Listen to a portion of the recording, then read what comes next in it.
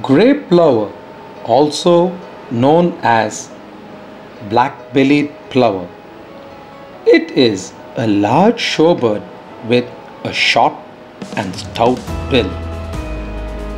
In the breeding season, it shows a striking black face and belly with bold white and black checkering on the upper parts.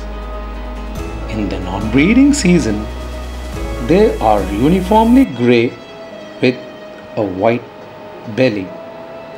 They are found to roost together in mangrove trees or on posts. They are very sensitive birds.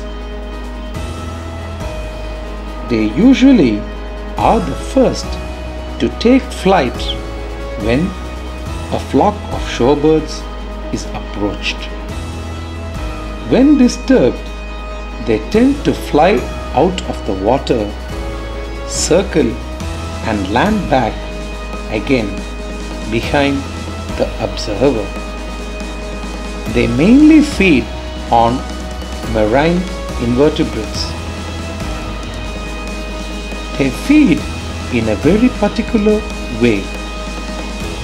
In the mudflats, they feed by walking or running, stopping and pecking the surface.